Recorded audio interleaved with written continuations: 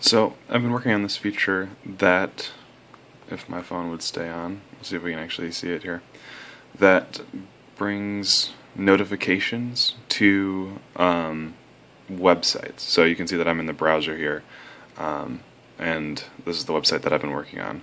And so I kind of was looking through the Pushbullet API, and I found out that you can actually request permission from users' accounts to be able to push them notifications. So you can see, though it's a little bit dim here, that Pushbullet is asking me for permission to send things from this site. So if I approve it, it'll think for a few seconds here, and with any luck, I got a congratulations message here, and it immediately pushed a notification into the taskbar with my temporary Caterzing logo and details about that notification. So in the future I'll be able to push links, pictures, whatever I want out to users to help them manage their restaurants.